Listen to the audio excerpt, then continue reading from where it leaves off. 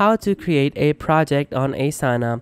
Hi guys, in this video I will tell you how you guys can create a project on Asana. Firstly, come on to app.asana.com, and once you are logged in, you guys are going to see this particular dashboard. Now from over here, click on create project that you guys see in front of you. After that, you guys can either choose to go with a template, you guys can either choose to import data from a spreadsheet, or you guys can click on blank project.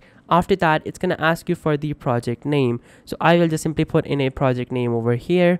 And then after that, you can also choose the privacy of the project. You can either have it be public to marketing or private to project members, or just be for yourself. And then you guys can have it be in a board view, a timeline view, or a calendar view. After that, click on continue. And then now from over here, you can start adding tasks. You can also invite your teammates right away. And then you guys can also add in a workflow as well.